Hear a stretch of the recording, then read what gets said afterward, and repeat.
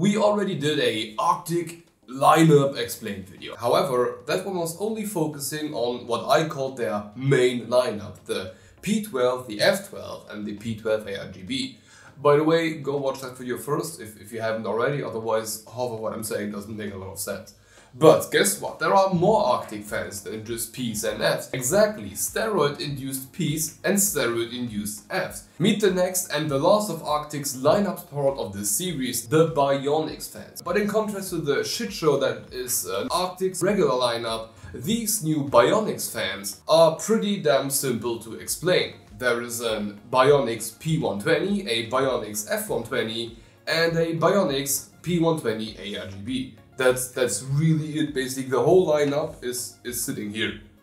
It's really easy. But the simplicity did not come at a huge cost. Similar to the P12 and F12 PVM PST, those Bionic fans are coming with the same 4-pin PVM connection with the additional daisy chain plug. Good, very good job, Optic. The only exception to this would be the BioniX P120 A-RGB. Now, I don't want to get into the installation method, there is a dedicated review for that. Just know that everything is controllable over PVM and ARGB, but there is a physical controller involved in all of this, or adapters, which can be annoying, but that's the case. So these are our new additions for today, the BioniX P120, the BioniX F120 and the BioniX P120 A-RGB.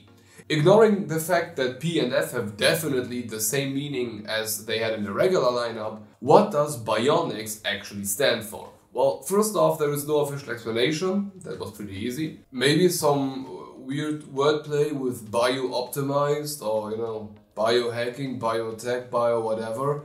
But the difference can be boiled down to basically two things. First would be the frame of the fan. Instead of some regular plastic, which is stiff and rigid, the Bionix fans come with close to no frame, but a hell lot of rubber.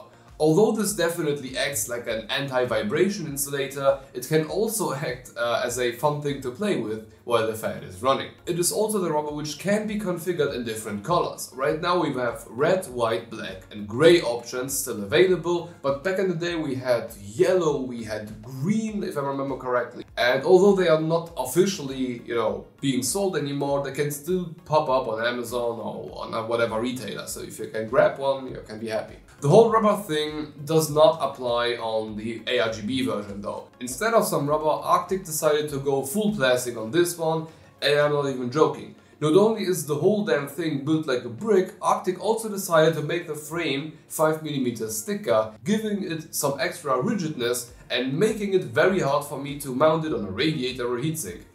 Thank you, Arctic. But keep in mind that this is not a Fantex T30 approach. Contrary to that, on the BioniX P120 A-RGB, it's only the frame that got an extra bit of hammer treatment. No performance to really be gained from here. The second big change from regular Ps or Fs to Bionix Ps or Fs is a whole ton of whey, steroids and cocaine. Although the wing areas are looking exactly like the regular counterpart, each of these fans is like the small one, but on a freaking tantrum. For the F series, we went from 1350 RPM up to 1800 RPM at 69 CFM at 2.1mm of H2O. For the P series, we went from 1800 to 2100 RPM at 57.5 CFM and 2.75mm of H2O. And for the ARGB series, we went from 2000 RPM to 2300 RPM at 48 CFM and 2.1mm of H2O.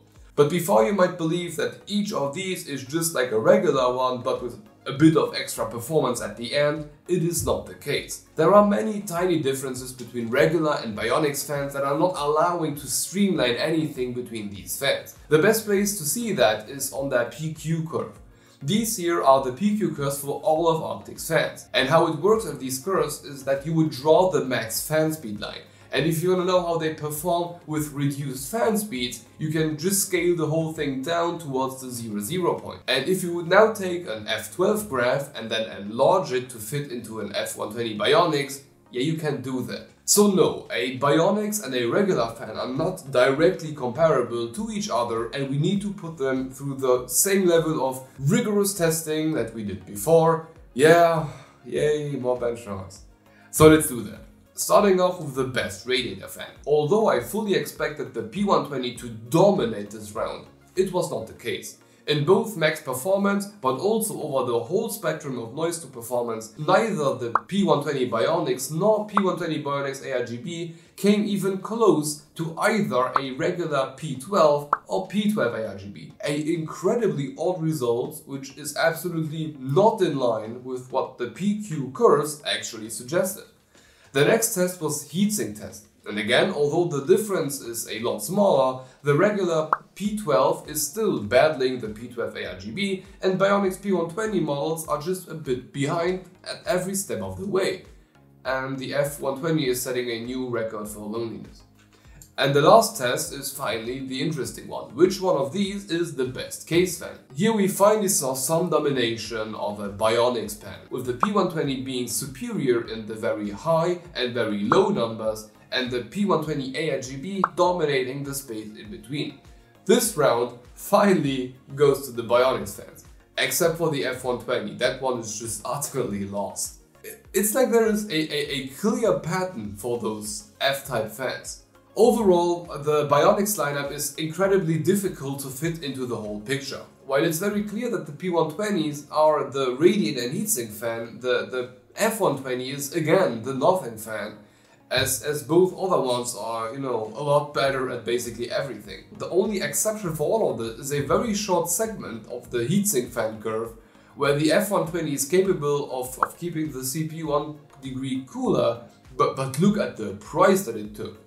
But it's not the fact that 120mm F fans are useless, we are used by that now. Those are clearly not outperforming the regular lineup as much as they should have been if you look at their stats. While it's true that on some occasions the BioniX P120s and F120 are outperforming the regular P and F12 lineup, the vast majority of the noise to performance spectrum is still utterly dominated by the simple fan. And this also applies to the best fans to use spot. The best radiator fan is still a P12. The best heatsink fan is still either a P12 or P12 ARGB, and it's only on the case fan scenario where we can see that the winning position will be shared by a P120 or a P120 ARGB. Very interesting, but that's basically Arctic's complete 120mm fan lineup explained. I hope it was interesting to you, or that you found what you were looking for, but if you want to keep watching, have a look at our Nokia Explained series. That's also very interesting, but